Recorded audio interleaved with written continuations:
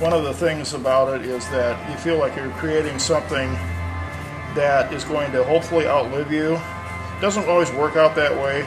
You know, we live in a world where like you throw away a computer every other year practically, and most of the non-pipe organs use that technology to generate their sound. So you're basically, the minute you're building something, you've got something that's obsolete with electronics. Whereas with pipe organs, you have a great deal of salvage value. These pipes are, I think, going into their third home now. So it's not really the throwaway society, which is something I just sort of fundamentally reject.